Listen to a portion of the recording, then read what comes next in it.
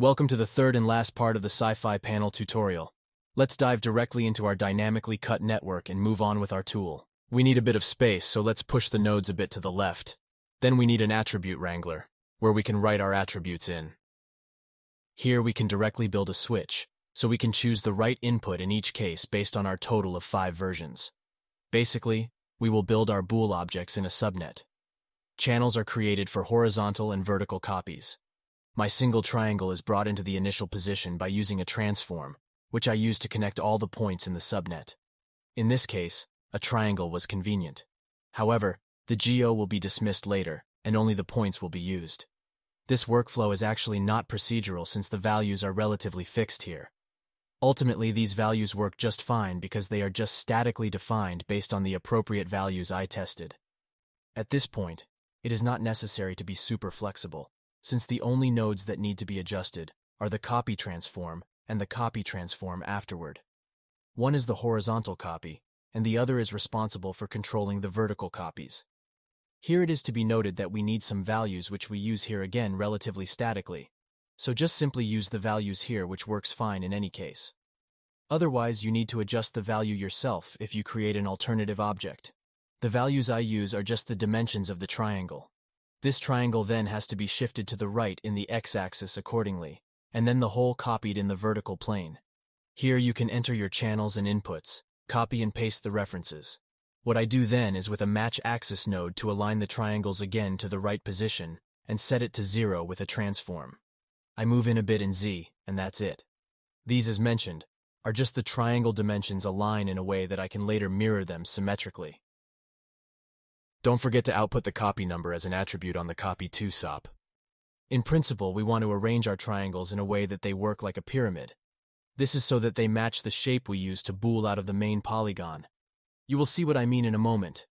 The critical thing is that we want to delete the last object or the last triangle accordingly to our line, and that for each further line increasingly. For the first row, we would like to delete nothing. For the second row, we would like to delete 1 triangle for the third row, then 2, and so on. We will then be able to specify the polygon that we want to delete. Let's get the row number for each primitive.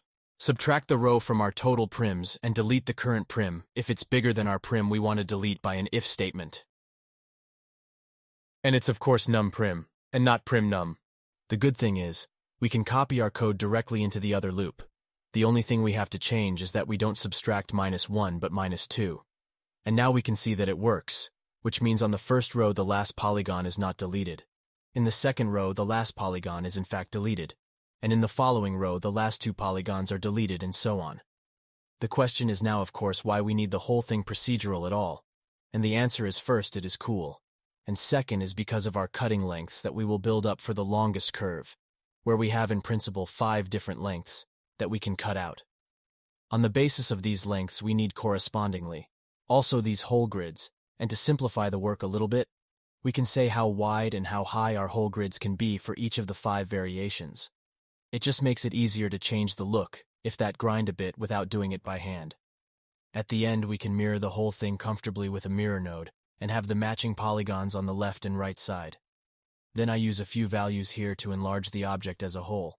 Here it is quite helpful if you set the template flag here to see how the dimensions of the main cut object are.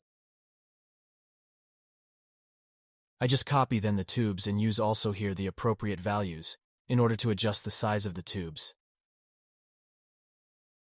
The values I just used worked for me quite well. You can of course put in other values there, depending on how you want to have the cutting steps. I have here the value -10 divided by 3.5, and then also in the other direction so that my dynamic cutting tool cuts correctly. You can just copy and paste the whole block. I simply got here 5 steps in and have the range 10, 15, 20, 25, and so on, and the last row 30. We still need a cut ID, so let's assign them in the attrib wrangle nodes. Each one gets a unique number. We can see that we need here much more rows to the left and right, and luckily we can set this very comfortably with our tool we just made. Repeat the step for the other variations and set them to match the cut size. You can do this for all other variants. To do this, Simply detach all nodes and then link them to the switch, because the switch will ultimately communicate with the node in the upper context and use the cut IDs to find the correct counterpart here. That means in the upper level we have to assign a cut ID for our curve as well, which we will also enter manually to limit the range.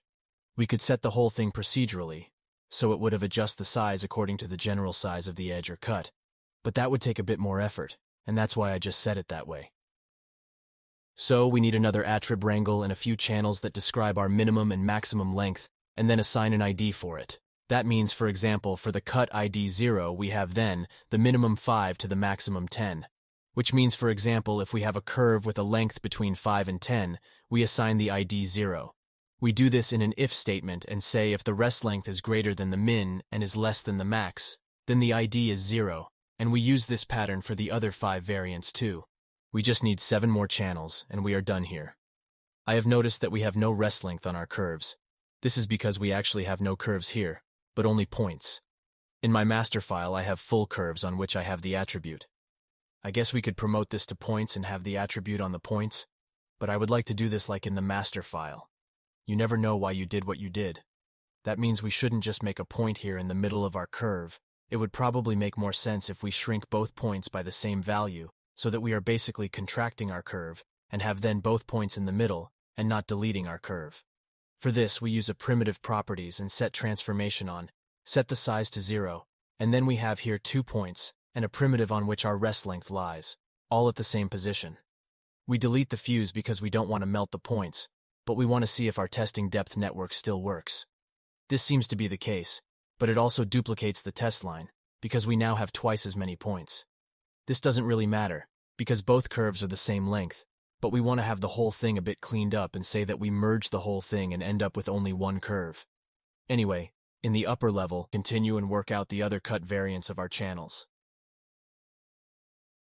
I am just copy and paste the channels here for the other length variations, updating each channel to have the right range and set my min and max values down here.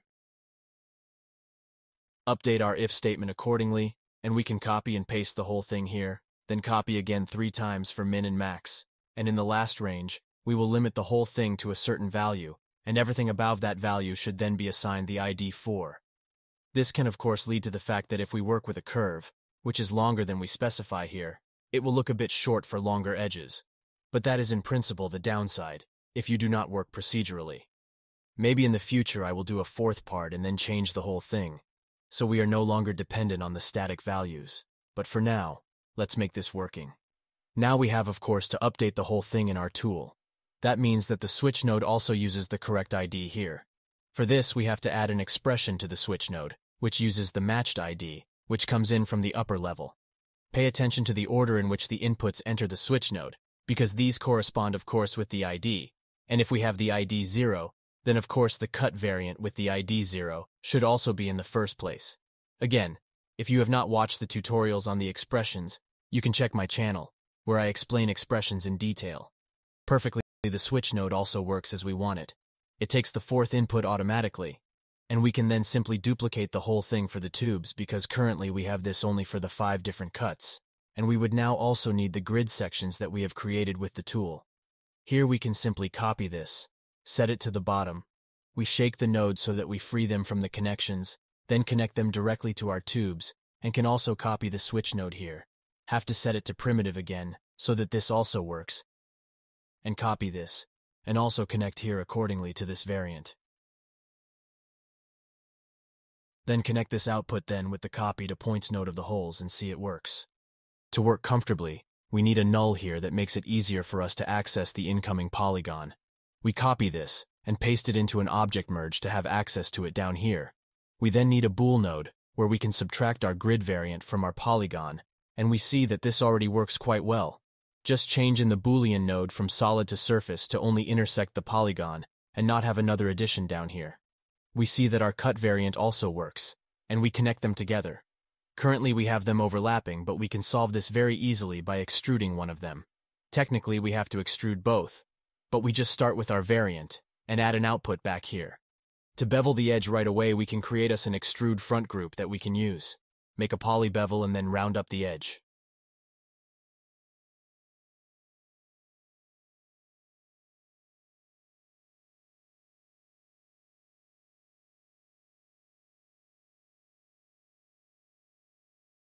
Cool, that seems to work fine. Only adding some values in the distance and increase the divisions. On the other side, we have to extrude also the part with the holes.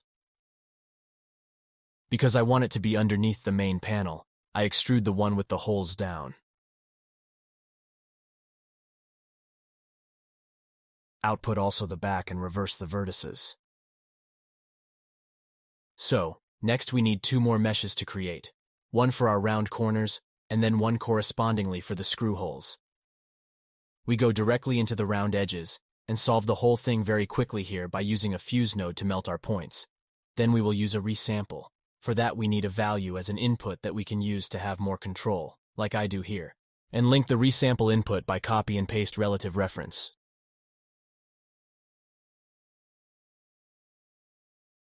And after the resample, we need an attribute blur that basically rounds the position. If you haven't done it yet, feel free to create 2 input variants again, one for resample and one for iteration. This will make it easier for you to set it at the higher level.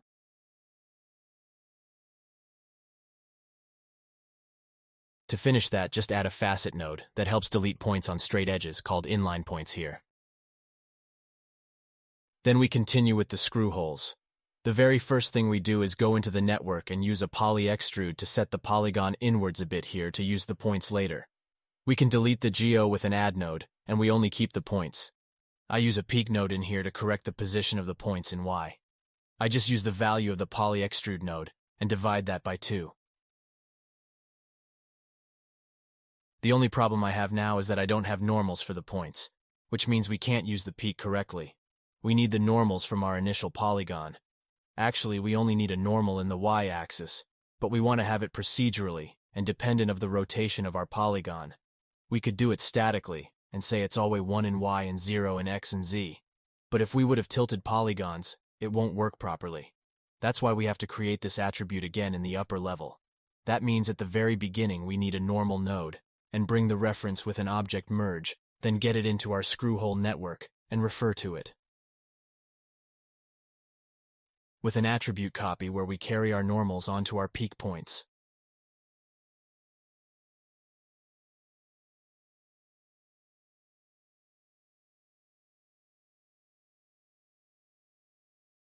Perfect, now we have the normals and can use them with the peak node.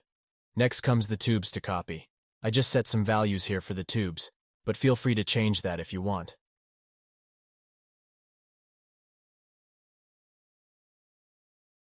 Of course, you can also use this network to also copy the actual screws, only the points should be the same. The only thing you need is the screw itself. I think you get the point.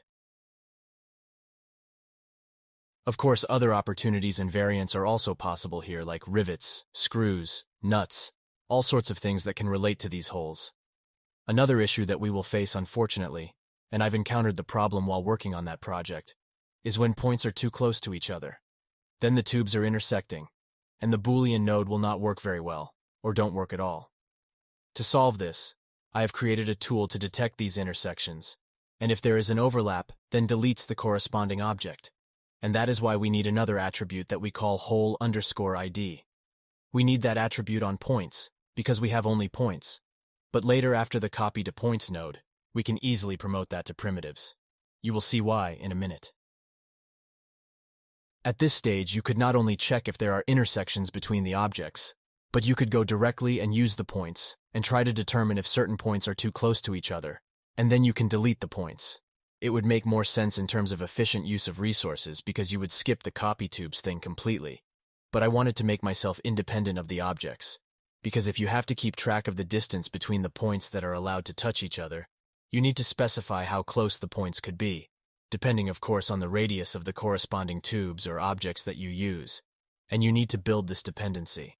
So to get around this, I decided to simply take the objects and check if there is an overlap here. And if it is, then to solve this on the objects themselves. For this you need a for each number loop. That means one that goes through the objects as many times as you want, and looks if there are intersections. The intersection analysis node is perfect for this. If it detects an intersection, points are created there. The way the tool then works inside is with 2 blast nodes, because I basically want to go through each object once, and compare that with the others. That means I need 2 blast nodes here. And namely, I want to delete the processed object based on the whole ID, and then I will copy the blast afterward, and then simply invert this selection so that I can let each individual object collide once with all the others. To do this, we want to exclude the currently processed whole underscore ID, based on the iteration we are on, deleting basically the tube with the matching ID and iteration.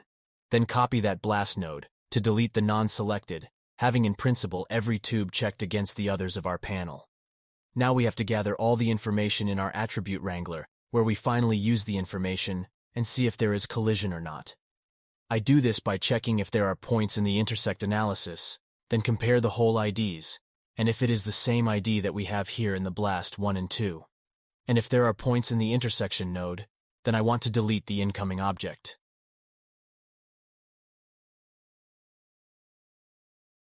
Perfect. To check if the whole thing works, I can just create an edit node up here and manually move the objects around to get these tube intersecting. One small thing we have to change to make the whole thing work is to change the iterations. That means currently we have here 10 iterations and have to set this manually, but that must be set in dependence with the number of objects. And since we have also access to the points where we copied the tubes on, we just use the number of points. We write again a small expression here. Change the feedback at the end, and at the beginning, use the expression, refer to the location, add the name of our node, and here are the 28 points. That means we check here exactly 28 times. Perfect. Then we can connect the whole thing together and see that it also works directly in the bool node. Connect that with the merge, and we can also output here again the group that is created by the bool to apply a polybevel. One thing is still missing, and that is that I forgot to set in the tubes to have the caps closed. Provide the group in the B inside A, and we can also use this directly in a bevel enter here the group B, and then we can change the distance quite comfortably. To check if that all makes sense and works under all conditions, we can select a few other polygons up here again. Maybe we add the ones above here and go all the way down to our node. Check the display flag and see if the whole thing works. It takes a bit to calculate. Great, it's done. You made it that far. Congratulations to you. I hope you learned something along the way. I would appreciate if you comment or even subscribe to my channel.